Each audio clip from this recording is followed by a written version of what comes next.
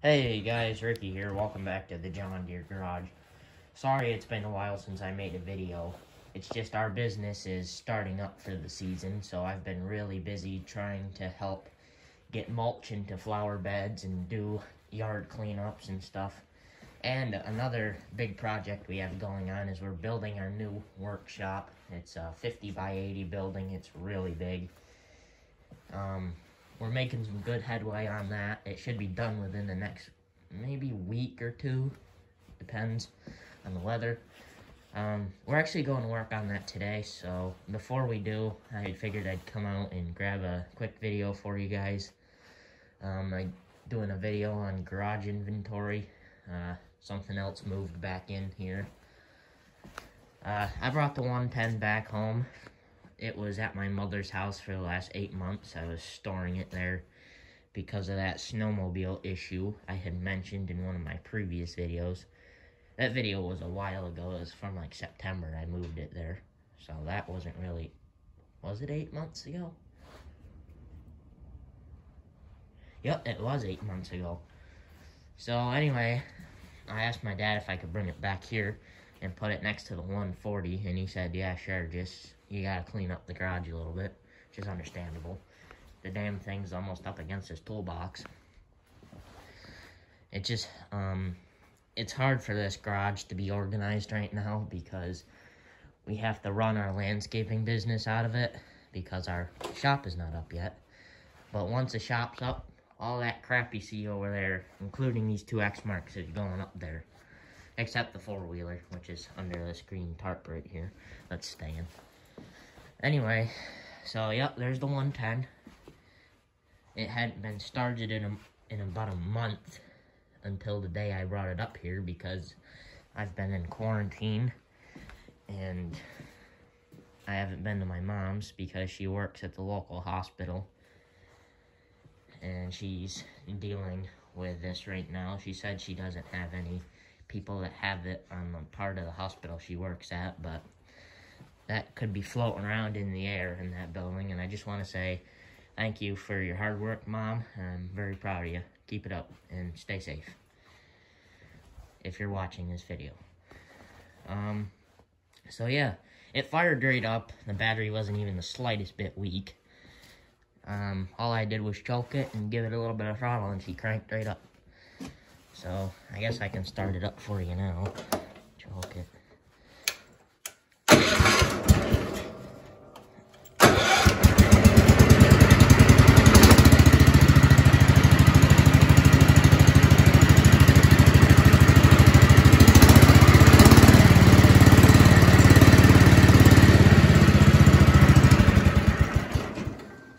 Well, there you have it, guys. 110 runs.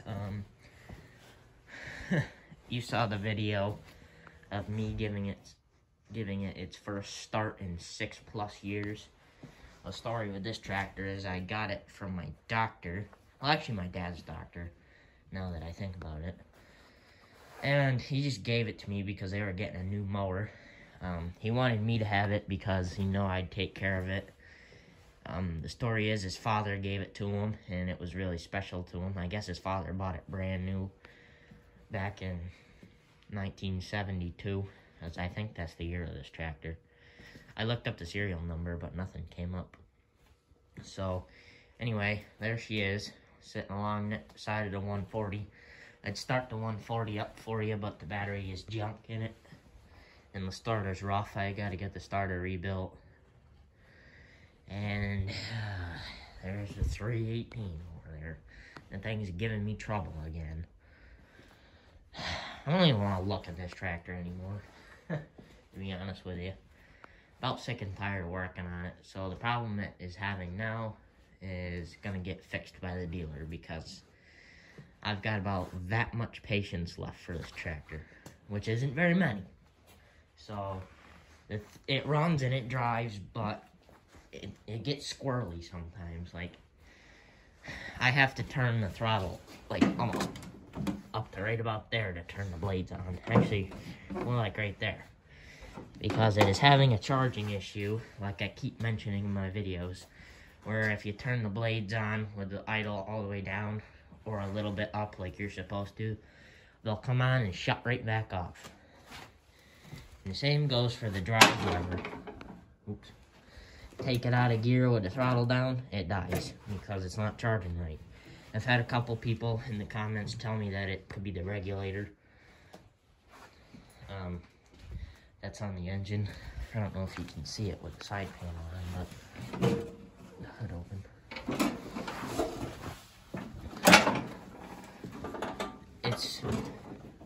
It's this thing right here. You can't really see it, but it's those white plugs right there. They are attached to the voltage regulator. So when I got this engine rebuilt for a reason I do not understand, it's actually, let me open the hood back up. The plug for the main wiring harness, the guy who rebuilt my engine decided to take a prong out of it. I don't know why, like I said. But I had to do some fixing to get it to run right. And maybe that screwed it up. Alright, let's open the hood for a third time because I keep forgetting to show you guys. We just hit 6 hours, so it's time to do another oil change because I got brand new parts in there. I changed the oil at 3 hours last time. With a normal engine, if it's not a fresh rebuild, you're supposed to change it every 50 hours on that tractor. It says it right on the serial tag on the engine. So, yeah. Anyway, got the LT180 all set for the season, engine-wise. The deck's still over there in a pile. That thing's probably just gonna end up going to the scrapyard, as those Freedom decks are just absolute garbage. It's a mulching deck, so you can't even spit the grass out. So, in thick grass, you're in trouble. You gotta go like snail speed just to get through it. But she's running strong. It's still surging a little bit. I'm probably gonna have to pull the carb again. But it does run. And 140 runs, as you saw the 110 runs. And even that piece of shit runs. So, yeah. Here's some pictures from me bringing the 110 home, guys.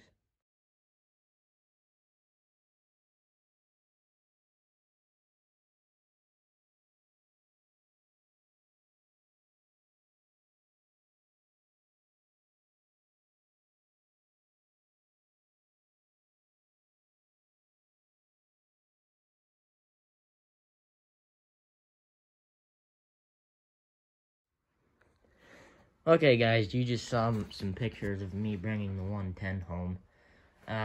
It was loaded on the trailer right behind the 318. The 318 wasn't down at my mom's. I had brought it down there for the day to do some work because none of my other tractors are strong enough to do this. Well, except for one tractor, but that tractor needs an engine rebuild too. That's actually up at our other property. I'll get some pictures today and maybe a video. That tractor's been up there about as long as the 110 has, for about 6 years. That tractor is bulletproof.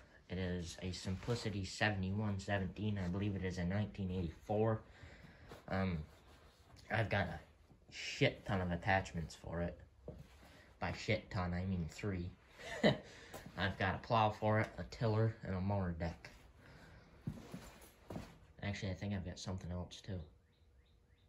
Nope, never mind. That's our little Simplicity Regent. I thought I had a snowblower for it, but it goes on a different tractor.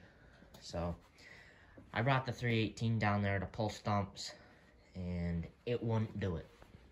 I thought out of every tractor John Deere made, the 318 would do it. I was wrong. Well, these stumps weren't even that big either, except the roots to them were about as big around as that gas cap. I'm not even lying.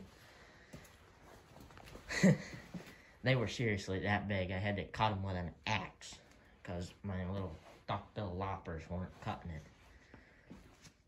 So the 318 wouldn't pull them out. It was just spinning in the grass. And then I tried pulling it on the pavement, and it was still spinning, and I didn't want to spin too much because these are the original Goodyear tires on the back, and I didn't want to make them go bald. What I really want to do is I want to find a spare set of rims for this tractor, front and back, and on the front I want to run V61 5-rib tires, and on the back I want to run Carlisle True Power tires. Those are the ag tires. And someday, if this stupid quarantine ever ends and this coronavirus gets the hell out of here, I wouldn't mind attending PA Plow Day. I'm gonna eventually try and get a 3-point hitch for my tractor here and get me a 1-bottom plow to go to Plow Day with. So yeah, that's cool. And as for the 110, this tractor is probably just gonna be a putt around at show tractor. Take it to shows and just drive it around because it's old. That's its original seat. Not that there's much left of it, but it is still attached to the seat pan on the bottom, except for up here. And oh, no way. Here's the little washer I was missing. I thought I lost that. It was in the crack. It goes on those bolts right there, as you can see over here. I couldn't find it, so I had to throw a different washer on there, but there it is. Stick that on there when I get some time. Unfortunately, somebody drilled holes in this tractor's hood, so they could open the hood like this, because they're lazy. So I'm gonna get some Bondo and try to fill those. I don't know if it'd stick to fiberglass though. I've never really used Bondo because I haven't had to patch anything because I take care of my stuff. But anyway, it's all original except this is new paint. I already painted that a few years ago because it actually kind of looked like that right there. So I wanted it to look good, and this was black. The belt tensioner. I repainted the trailer hitch too. So this tractor still got the original sales sticker on it. It came out of Ravenna. I think that's how you say it. Ravenna, New York. That company there. There's the other sticker. What is this sticker? I don't know. But, yep, she's all original. I think it's got the original back tires. And as you can see, the front tires aren't original. But those are 2 tire treads that John Deere used on the 100 series. They used this tread, and I believe they used the Goodyears. I think this tire is original. I think this one was replaced. The 140 is sitting on its original back tires, but the front ones were replaced. Same with the 318. Original back ones. Front ones were replaced.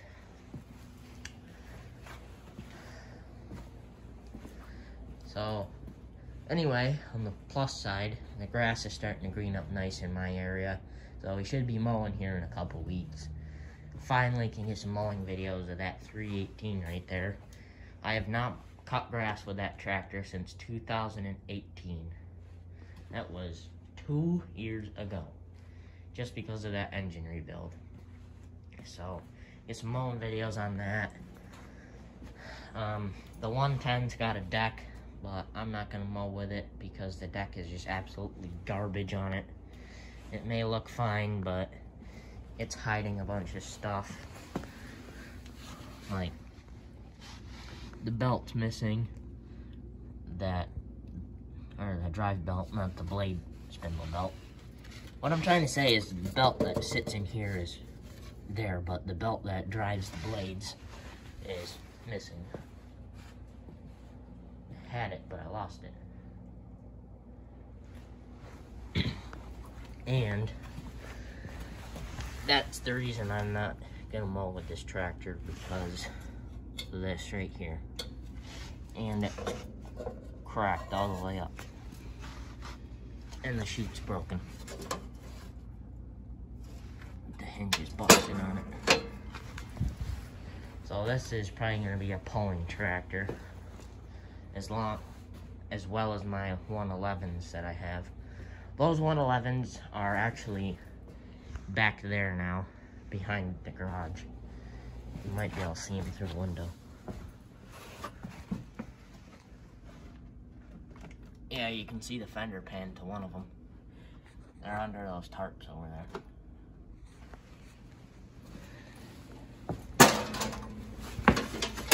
That's gonna create a problem. I'm gonna have to tape that up so nobody breaks your neck on it. So yeah, that's probably gonna be a pulling tractor. I don't know about the 140. I have a deck for the 140, but there's nothing left to it. The only thing that it has on it is the spindles. There's no blades. The deck is pretty much all rotted. It's bent. The metal's weak, so I gotta get a new deck for that thing if I want to mow with it. I do have the original mule drive to the tractor, and it's right there. And the cover for it's around here somewhere. Yeah, it's right here. There's a cover for it. It's pretty bent and is missing the decal, but oh well. Put that under there with the tractor. So, yeah, the 318 is probably gonna be my main mower this year. And the 111s, I'm gonna get those running and probably use those on my smaller yards. Well, I don't know though. They don't, actually, I think they got bigger decks than the 110 here. The 110, I believe, has got a 38-inch deck, and I believe those 111s have 42s. I gotta get back to you on that one, but I'm pretty sure. And the 110 needs a new exhaust canister, because every time you start it, it moves. I got that U-bolt there as tight as I could get it, and it still won't hold the canister on. One time when I was working on the 110, when I got it running after sitting, I took the exhaust off so I could get at the governor linkage, because that was sticking. And when I put it back on, I forgot to tighten the U-bolt. So I started the tractor, and the exhaust canister shot across my garage. Well, not across my garage. It came out to about right here. My foot is. As I didn't have any of this business on it. But, yeah, I gotta get a new one. It was welded here. It was boogered up on the bottom because it rotted. And I actually tried to straighten this little flat spot in it and make it round again, and I actually broke this off. It is hanging on by, like, a little weld at the bottom. So that could probably go any day now.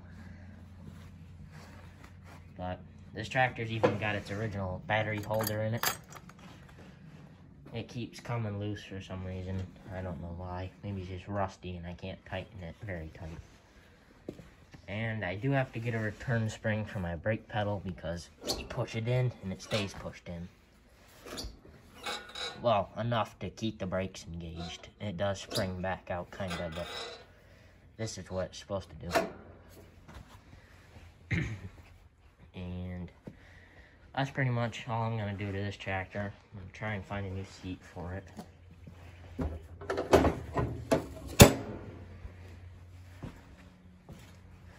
Well, thanks for watching, guys. I hope you enjoyed the video. We just hit 54 subscribers. Never in a million years would I thought we'd get there. So that's awesome. Let's keep that going. Let's see if we can get to 100. We're over halfway, so it's possible. So, yeah. We'll see you in the next one, guys.